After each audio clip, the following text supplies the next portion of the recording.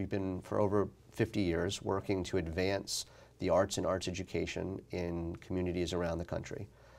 We have three strategies. We try and build leadership, we try and generate resources and policies, and we try and advance individuals and organizations to support and appreciate the arts and arts education.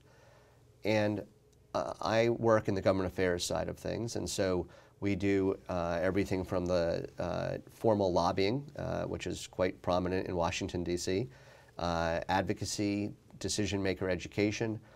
We have an action fund as well and a connected PAC, and we try and provide a full slate of and portfolio of both policy approaches and also tactics to try and build, communicate to the White House, the administration, and also Congress.